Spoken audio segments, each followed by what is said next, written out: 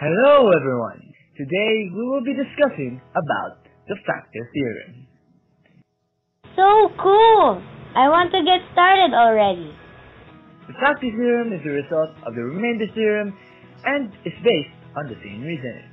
As the remainder theorem points out, if you divide a polynomial p of x by a factor x minus a of that polynomial, then you will get a zero remainder. For example, given the three binomials, which of these are a factor of f of x is equals to 2x raised to 4 minus x squared minus 5x plus 4. If you are to do the long division method on the three binomials, it would take a very long time to solve.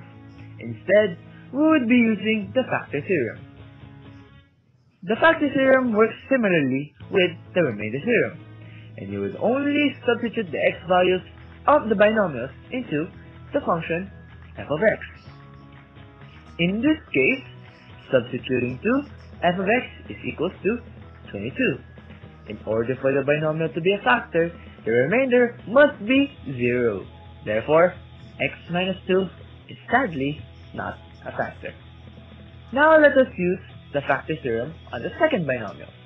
The remainder would be 10, and therefore the binomial is not a factor.